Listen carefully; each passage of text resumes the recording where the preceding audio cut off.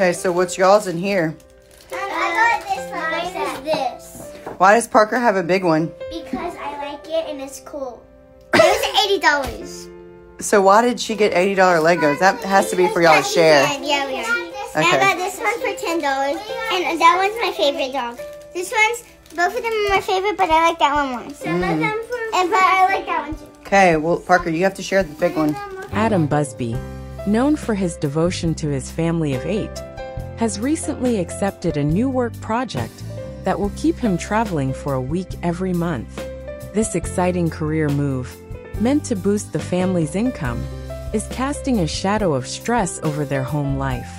Danielle, who has shouldered much of the home responsibilities, expressed worry about managing alone, especially after previous nanny arrangements fell through.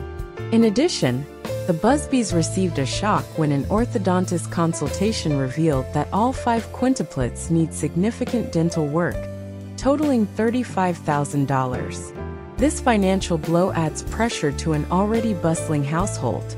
Despite these challenges, Adam and Danielle continue to engage fans through their new podcast, More Than Reality, which shares untold stories from their journey.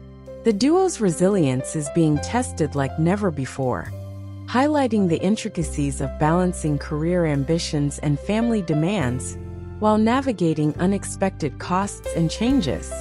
Stay tuned to see how the Busbys tackle these hurdles with their trademark humor and strong family bond. Thanks for watching. Don't forget to like, comment, and subscribe. Where are the napkins?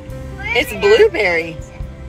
Who has the napkins? What is that? Blueberry muffin batter. That I have napkins right here.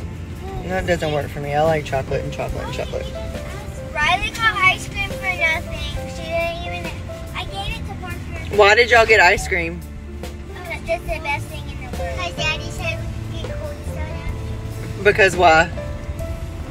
Because I like Daddy with Mama.